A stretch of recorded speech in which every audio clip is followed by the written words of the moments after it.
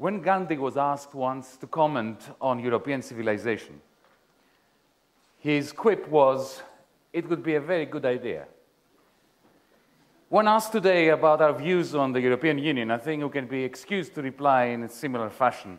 What a splendid idea it would be if we could only pull it off. United only in name, the European Union is, I'm afraid, in a process of disintegration as we speak.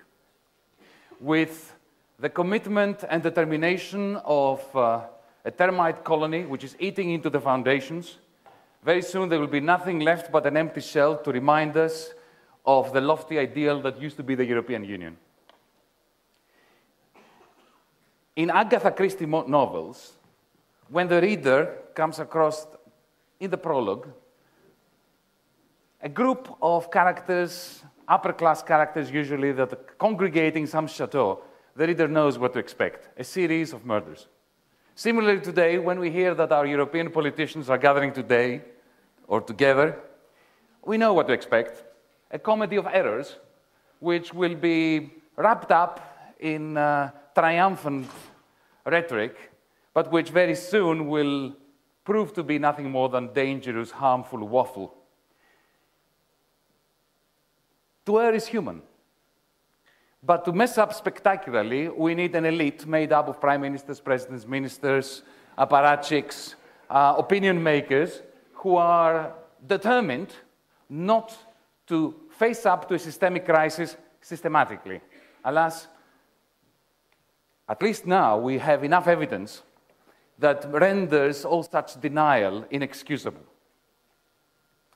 Humanity has not surprised itself very often, but it has done so twice in the past. Once in 1929, and yet again, more recently in 2008. 1929 ought to have taught us a very simple binary twin lesson. First, that the first victim of such a crisis is the common currency. It was a gold standard in 1929, it is the euro today. The second victim is, of course, truth and civility. Once such a terrible crisis hits the world, a Hobbesian war of all against all is unleashed on an unsuspecting humanity. And the first victim is our capacity to recognize the systemic crisis we are in as a systemic crisis. And therefore, it renders us incapable of accepting our responsibility for at least a portion of that crisis. Thrillers begin with some cunning detective who is unmasking one shady character after the other. But good thrillers, I submit to you, do not end with the unveiling of the perpetrator. They go one step further. They reach the momentous moment when the cunning detective inadvertently unmasks himself. Bewildered, he's staring at his own image in the mirror. This crisis is having a similar effect on all of us. Our masks are falling. Unscrupulous bankers, inane politicians, conniving entrepreneurs, cynical academics, uncritical citizens, who are all being unmasked. But as their masks keep falling, the dejection is becoming generalized. Meanwhile, the human costs are mounting up. And the only way of making sense of them and measuring them sensibly is by means of counting lost generations. It is time to transform Europe and to be transformed in the process. In the end, it wasn't even close. A momentous victory for the No campaign and Greece's radical left-wing government. Not a no to Europe, they said, but a no to further austerity and recession. This morning, the Prime Minister Alexis Tsipras met the leaders of all political parties, uniting, for now, to try to save the Greek economy. There is no time to lose, and other European countries have sounded sceptical at best. But one leading Greek minister told the BBC they should listen to the Greek people. Their message is twofold. One, that they fully support the government, and B, that they want a deal, a more balanced deal, because the vast majority, irrespective of whether they vote yes or no, they want to stay in the euro, they want to stay in Europe. Another prominent figure in this Greek drama has resigned. Yanis Varoufakis said he'd been made aware that many of his fellow Eurozone finance ministers would prefer him not to be in their meetings, and the Prime Minister thought that could be helpful. I shall, he said, wear the creditor's loathing with pride. But now the government needs to move on quickly. So a changing of the guard and a gesture to European politicians who've reached the end of their tether with Greece. It's also a chance for the government here to portray this as a fresh start. But all the while, and more immediately, what on earth is going to happen to the Greek banks? Because they're still closed, people are still queuing at cash machines, and the money is about to run out. This is the biggest time pressure there is.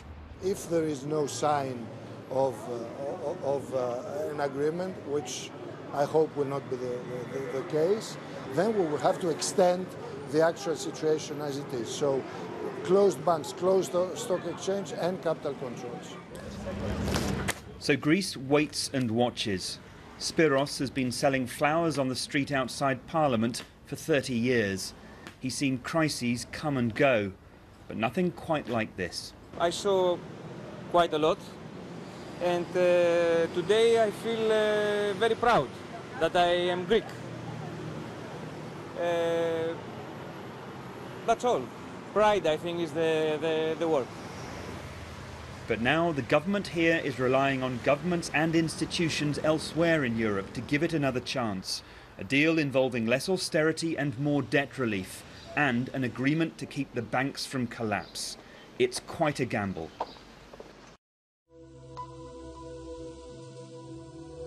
Personally, I won't sign another extend and pretend.